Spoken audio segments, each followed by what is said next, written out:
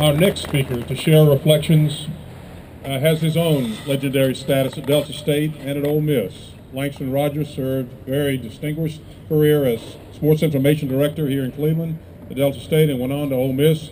We shared him with Ole Miss for a few years, but he got his real experience here, and he's really one of us. Welcome back, Langston.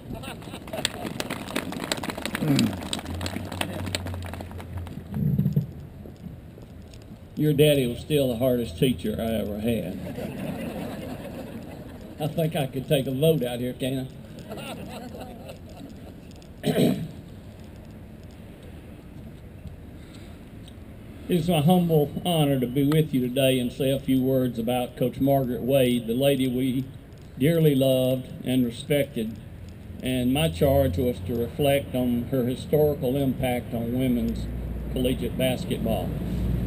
Being called the mother of modern women's collegiate basketball pretty much sums it up when discussing her importance to the growth of the sport.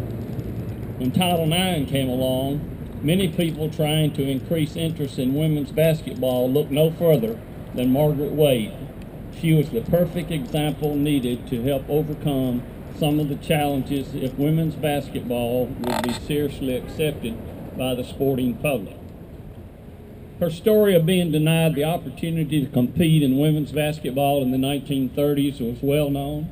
Title IX would help give young women an avenue to participate in sports that had been blocked to Margaret Wade those many years ago.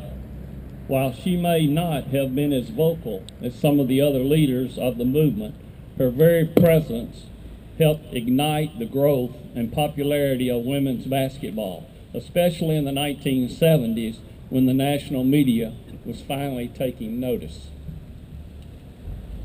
In an aggressive effort to create an award equivalent to football Heisman Trophy for women's collegiate basketball players, the Wade Trophy, named in honor of our very own Lily Margaret Wade, debuted in 1978 as the first ever Women's National Player of the Year. And many of us, as already been mentioned, attended the ceremony at the Waldorf Astoria in New York City as Carol Blazejowski of Montclair State was chosen the first winner. State Farm Insurance is today's sponsor of the Wade Trophy, which remains as the oldest and most prestigious National Player of the Year award in women's college basketball. It is presented each year at the Women's Coaches Association National Convention in the city that is hosting the NCAA Division I Women's Final Four.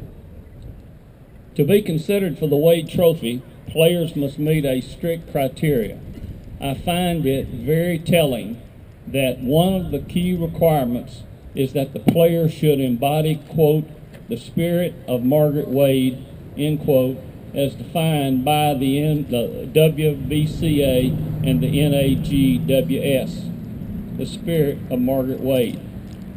We know firsthand about the spirit of Margaret Wade. She may no longer be in our physical presence, but we are forever grateful for the time we spent with her and cherish the memories of her that we hold dear. We miss you, Coach.